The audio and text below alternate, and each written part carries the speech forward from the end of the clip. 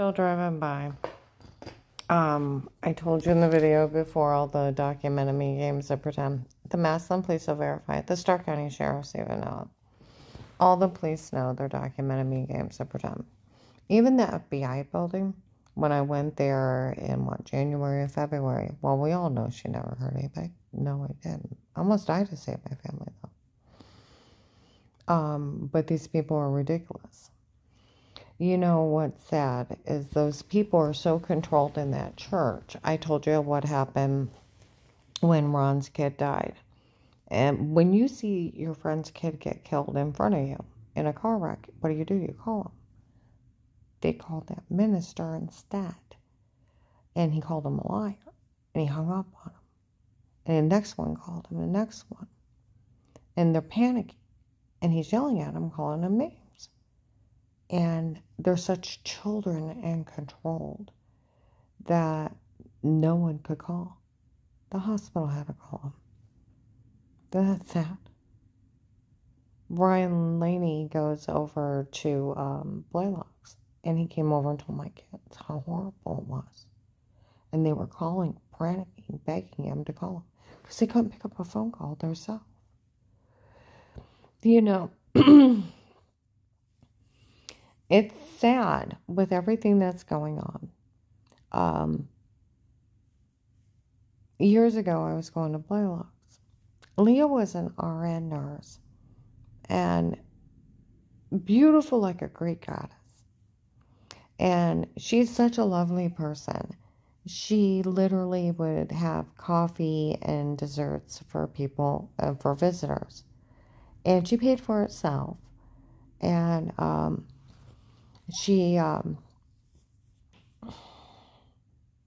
if we didn't have visitors, she'd pass it out to everyone. She paid for it. Successful, beautiful young woman. Okay? Went through guys like crazy. What a problem to have. She was so much fun to talk to. Okay. So, I had my son Danny, his family. My daughter-in-law Jen's mom coming. I had Heather coming at one point. The Mazubs, which is Melissa's mom and dad, and Mary. It just, the services, when I first started going there, Keith would preach, and his laughter would fill the whole sanctuary. It was wonderful.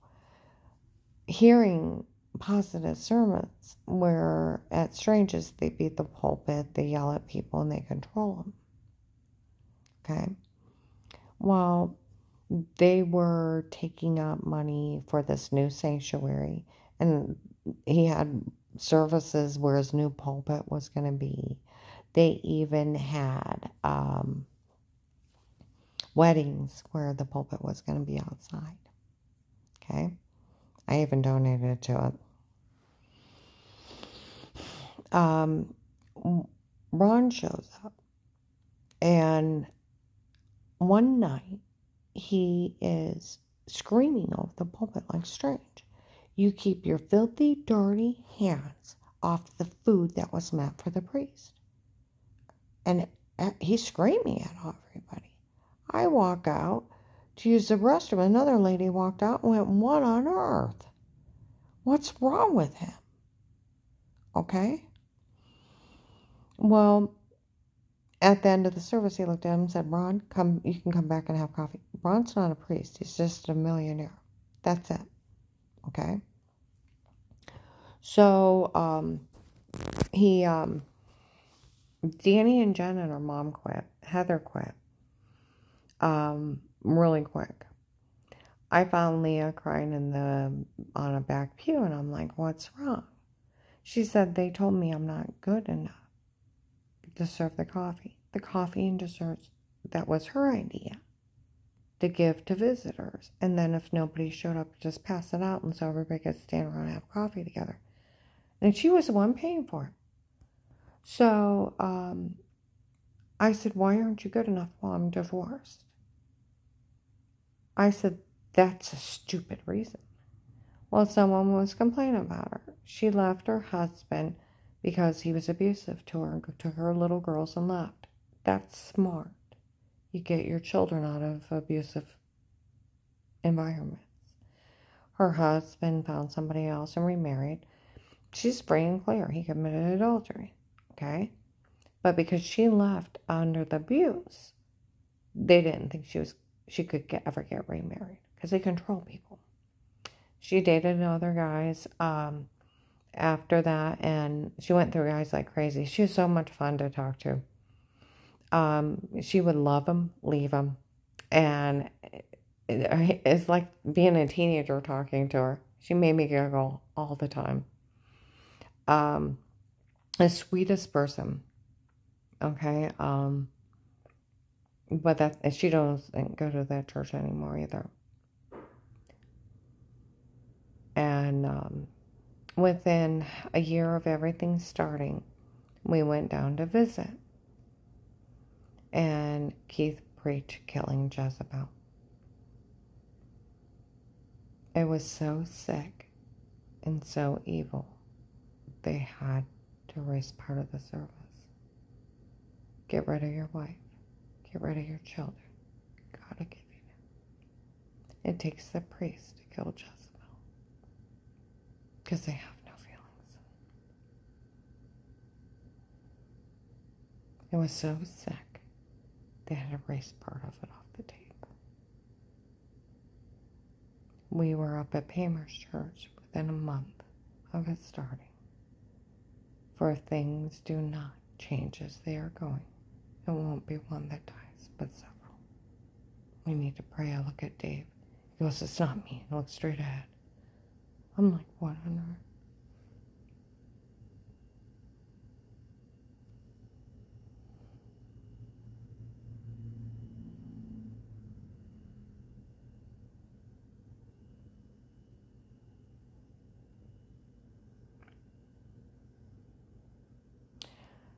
You know, I walked outside after my last date, and some guy in the second parking lot.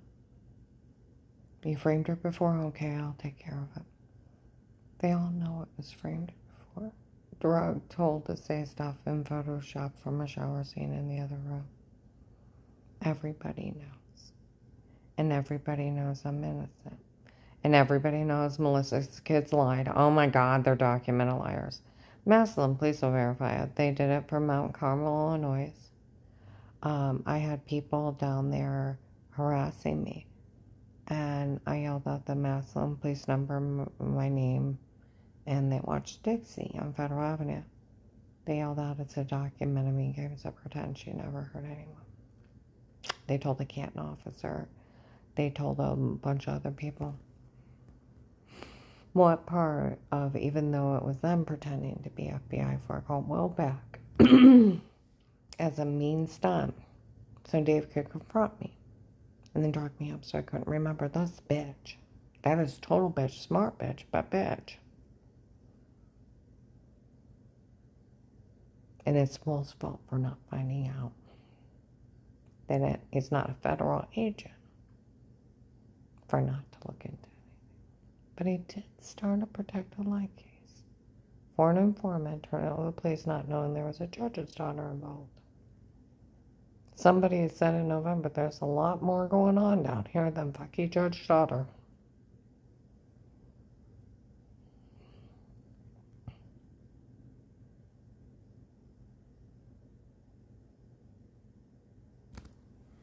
Now, I'm going to put it this way.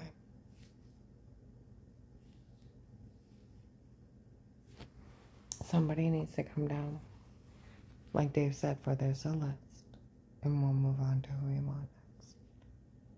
It's an occult mixed in with a domestic terrorism group.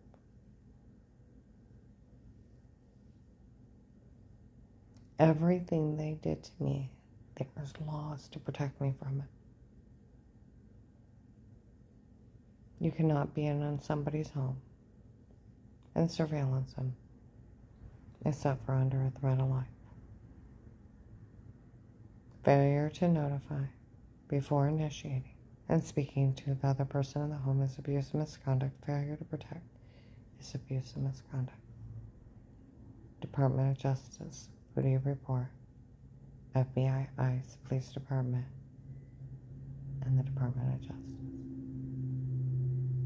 It's a legal search and seizure. No one's allowed in your home except for those protected light cases set up correctly. Nobody was allowed in my home that night. I wouldn't have to worry about you framed room where I had drugs pumped into me and had bruises, and they'd stab me in my sleep and Murphy drinks with amnesia drugs and then lie. They had sodium pentothal reports. Hard telling what was in those needles. I have never been questioned with Miranda rights, never found guilty, and never prosecuted. How stupid are these people? They can't enter. Even the regular police in uniform laugh at them. We could never look or listen to their tapes. No one was allowed in your home until we'll agree to protect you. You know, at this point, I would have thought it was just the weirdos harassing me, doing this the whole time, as far as the legal surveillance. But police in uniform mentioned carrying around the house. What's that? One of us have to watch or listen to her each day. And they mentioned different things of the case. So there is a real threat to life. Protective life custody for an informant. And even the Tuscarora sheriffs. Kieran, what have you been up to? He started giggling, and one of the Ravenna cops shook his head no, not to talk to me. When I did an address change on my CCW. I said I need an address change. He said, okay, we'll back out of the screen. I heard about that screen. Reinhardt said it's a protection order over you.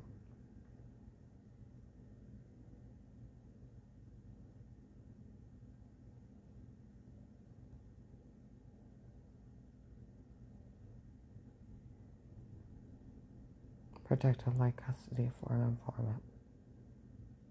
One officer said, it says Dave's trying to kill you. You're innocent of everything.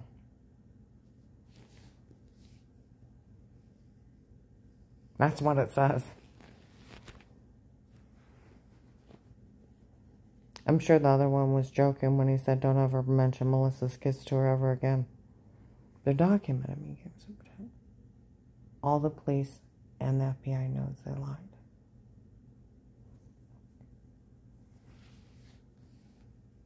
The only thing they can do, these people, the domestic terrorists, were spawn off hate crimes of the drug confessions and the photoshopping of their illegal surveillance. Shower scenes in the other room, ew. And lying, they had sodium pentothal reports. You don't want to ever say you paid off a cop to stab somebody with a needle. And break in their house. That's serious jail time.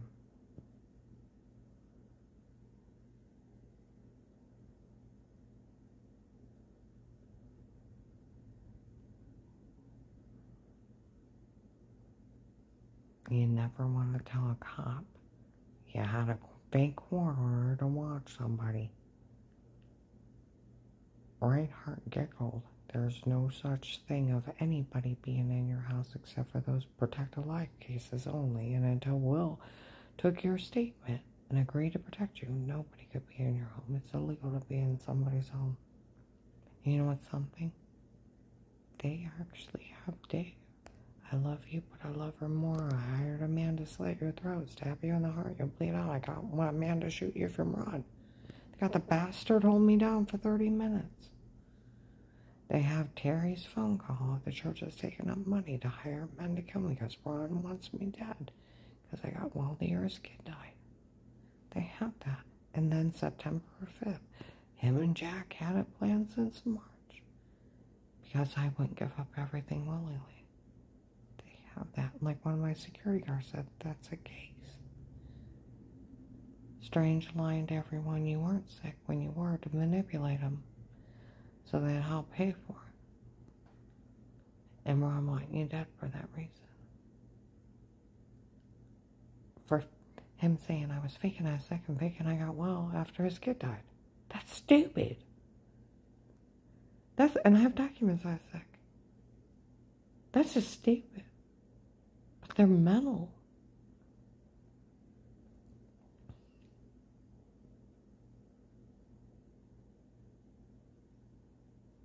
And Dave to get everything for his girlfriend. That's the case. This is premeditation, obstruction to justice. And since they can't do anything with their evidence, all they can do is get their hate crime and spawn it on to people with no IQ not to stay out of it and could go to jail the rest of their lives.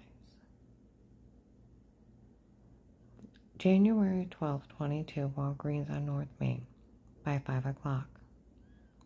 Some men were following and harassing me. One of my security guards showed up. Then I'm at the door. Will those kids get caught stealing? They made everything up. They're documenting me, Games Over 10. October 5th, 1:53 p.m., Cleveland Avenue. We go in. I don't want Melissa getting no money on this. That's okay. They knew they made everything up. They didn't want anybody to help her. It's like, shut up. As they called her, old news. Besides a fucking shit my family should be ashamed of. Mean jokes in a shit pot. That's how they called her. I swear, like the men that used to watch. They swore like sailors.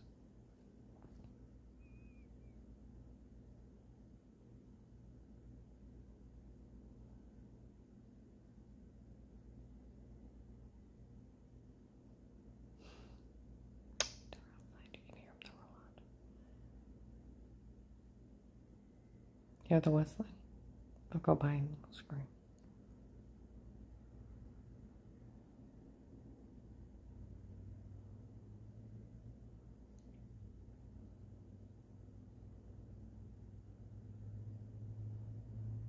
Paymer preached within a month and a half.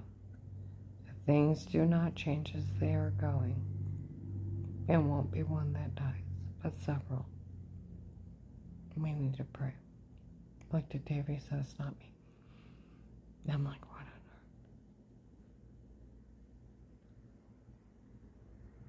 earth? March 1st to March 15th at 19, I'm sitting on the back porch. Someone calls Dave, you can hear him inside. It's a real life case of how to get away with murder. She'll realize it. I told him, the police even told him I was innocent. January 25th, 2019, an illegally booked house between 8:30 and 10:30 at night. The police always knew she was innocent and innocent before.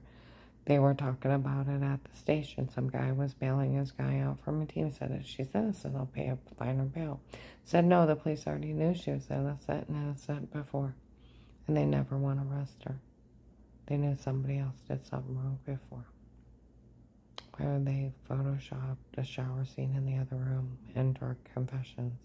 And I've never been questioned with Miranda rights. Never prosecuted and never taken to trial. All I had was bruises and got sick on drinks. You can't get somebody high and make them say something stupid and think you can use it against them. Nothing's admissible. Not a damn thing. And they run around thinking they can get money. Or they can enter it. They can't. And they know they can't. But all they can do is spawn their hate crimes with people with no IQ, thinking that it's funny hurting people. Now, I need to go ahead and upload this. It's not funny. I was found innocent in 18 and 19. October 2020, FedEx investigators in Belden, across from Belden Village. For we all know this woman's innocent. For we all know. I told you even when I was in the FBI building in January, February of this year. We know she never hurt anybody. Everybody knows that. June 23rd, July 4th of last year in Walmart by the paint aisle. Investigators followed me. What are these people talking about? She's never hurt anybody. No, I haven't. And then girls by the panel. Oh my goodness, the boys had a trigger to make her say that stuff. Nobody mentions those tapes again when we're out.